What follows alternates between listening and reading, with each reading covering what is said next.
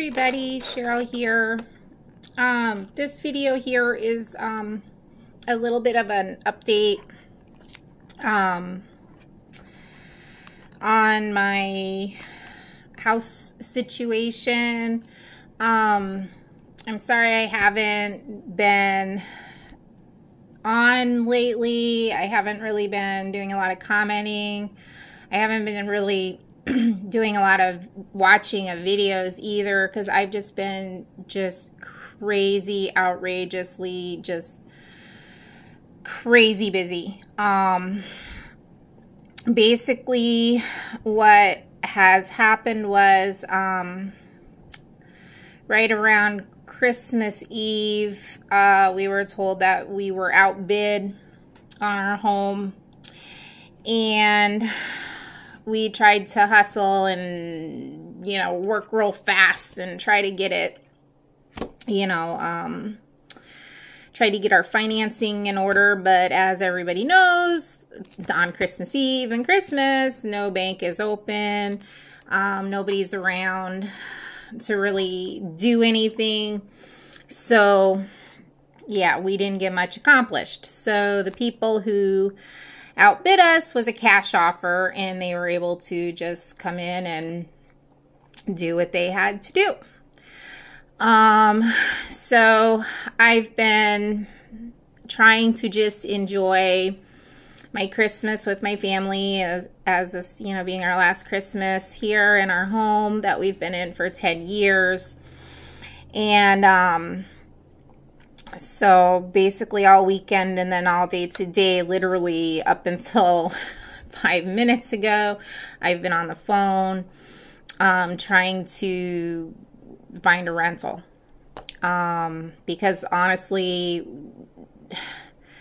with less than 30 days to vacate, yeah, I'm not going to be able to get secure financing in place. And I guess, you know, with everything that I've thought about and, you know, just going through, you know, discussing our options and stuff, I just don't want to take a chance of trying to purchase another property, which I was looking at my landlord's house, which is across the street from me, because honestly, that house would have been perfect for us too. It was, you know, 4-bedroom, and it has an office, and it just would have been perfect. But I don't want to take a chance because I've been working through the USDA since July, to try to get our financing in order, but there's hoops and more hoops and more hoops and more hoops and more hoops, and we jumped them all.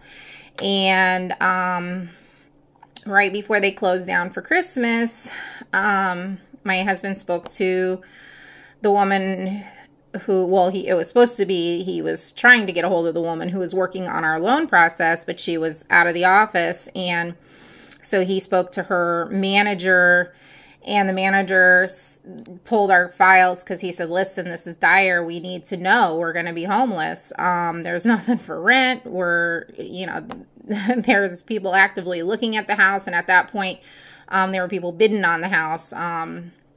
So the supervisor pulled our file and basically said that the woman who was working on our loan screwed a bunch of things up.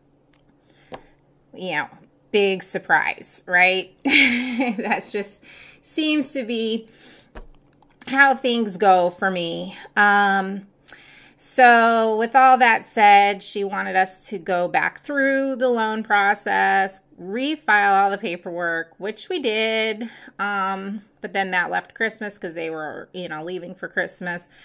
And it just was a big nightmare. So we went ahead and filled it out, but then as I was talking to my husband today, I said, now we have the verification. The owners called me today and said that the people actually bought the house and we have 30 days. So now we're looking at 30 days. And I said, well, I need to look out for the welfare of myself and my children. No, they're not. I only have one child now. The other one's an adult. He lives with me, but still, I mean, he's still my son, and I still feel responsible. And, there's 5 of us here. So I said that, let's just, let's rent a place. Let's find a rental. And that's been a complete nightmare. I don't want to get in and make this video super long. So, long story short, nothing for rent. Rents have skyrocketed. I just literally wanted to crawl back under the covers and just hide. And I didn't. I, did some more searching, did some more looking. I almost, and I'm glad I didn't, signed the lease on a teeny tiny 800 square foot house that would have been a nightmare moving 5 of us into. And literally as I was looking online, somebody had just listed a house. So keep me in your prayers. I'm going to look at that tomorrow. He had just listed it literally today. It's a lot more than I'm willing to pay. It's $300 more a month than what I'm paying now.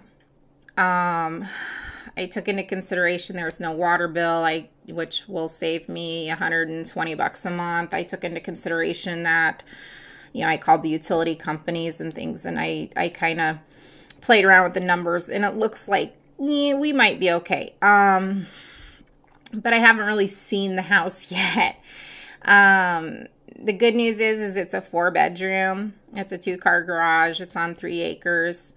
There's a upper and lower level. So the lower level has, I guess you'd call it a living area that I can turn into my little office. And my husband, he works out of the house, so he can, I guess, share that with me, because right now I'm working out of the dining room, and it'll be good to have our dining room back, because this house has it up, on the upstairs, it has the kitchen, the dining room, the living room, 3 bedrooms and 2.5 baths. And then the downstairs has the additional living area, a bedroom and a bathroom. So, there's going to be plenty of room for us there. I just hope that the house is nice. I don't know what it really looks like. Like I said, I'm going to go there tomorrow and take a peek at it and see. But right now, that looks like my only option that's in this area, as far as trying to keep Andrew, my youngest, in the school district.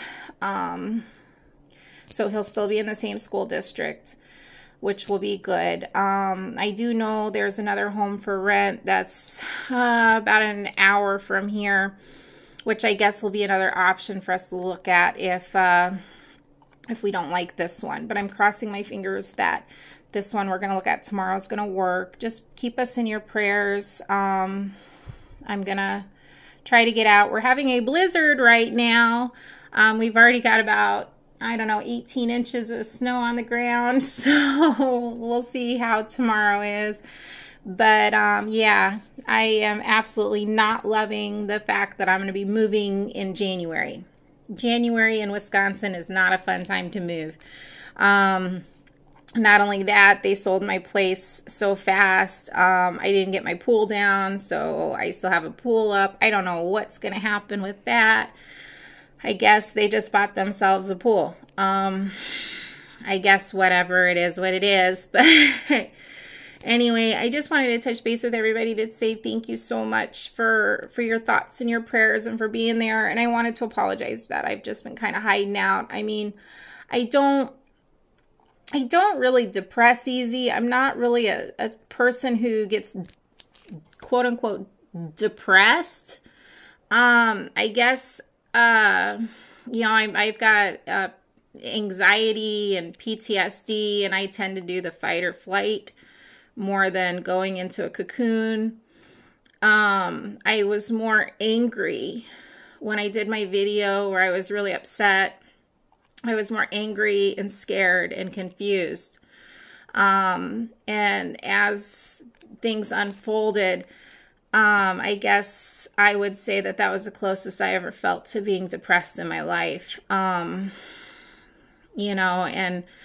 I guess hiding and, not doing anything was not very productive. And I tried my best, and I did what I do best, which is, you know, I just pulled it together and I said, listen, we got to figure this out regardless. And I keep on trucking. And that's kind of what I'm trying to do here because, you know, I got to move forward and I can't just lay in bed and pull the covers over my head. I just can't do that. And I haven't done that yet. I don't plan to do that. But like I said, I was very angry and very hurt and very confused and very scared, and I still am. You know, regardless, the stuff that the realtor has put us through, a lot of the stuff has been very illegal that she has done. There's been a few other things that I haven't talked about that we were told we should go to an attorney about. You know, people who are racist. That sort of stuff. So yeah, it's been interesting. So, yeah, my husband, he has had to deal with some of that stuff. But I'm not usually one who wants to stir up troubles. I just want to just keep going and move forward. And I haven't decided what to do yet. But I know a lot of stuff that has happened was wrong. But anyway, I just wanted to give you guys an update. And my update is basically, you know, and I couldn't give you an update till I knew. And I really didn't know until this morning. So I'm sorry if, like I said, if I've just been very quiet. It's not that I've been quiet because I've been quiet. It's because I've been just super, super, super busy trying to figure this out and think things through and talk to my husband and my family and try to figure out a good plan of action. And it looks like my plan of action is finding a rental property for now and maybe revisit buying. And as much as me and my husband want to live down in Florida where it's warm, maybe that's just what's in the cards for us. You know, maybe God wanted us to be in Florida, and right now, if we bought a house in Wisconsin, that meant we were stuck up here even longer. So I guess we'll see what we can do as far as, you know, the future holds. I'm just going to try to look at right now and what's in front of me right now. And what's in front of me right now is I need to find a secure home for my family. And I think I did. So again, tomorrow at 3:30, I'm going to be looking at this property. So keep me in your prayers. I will update you as I know what's going on. And again, thank you so much. I love all of you guys immensely. And I appreciate all of your advice. You guys have been amazing with your advice, and keep it coming, because I couldn't have gotten through a lot of this without some of your strong words of encouragement. Some of the things you guys said to me just really, you know, gave me that kick in the pants that kept me going forward. So I appreciate it. I appreciate it so much. And I thank you. And I'm going to push this video on because it's 13 minutes in. And I have a few little alloy things I want to show. So I'm going to do that video next and get it up. Because, like I said, I ordered some alloys and I wanted to offer some of those to you guys. So, hopefully I'll get the other ones in soon because they're slowly trickling in here. So, anyway, you guys have a blessed evening. I hope you guys are staying warm. And I will see you guys in my next video. Love ya. Bye.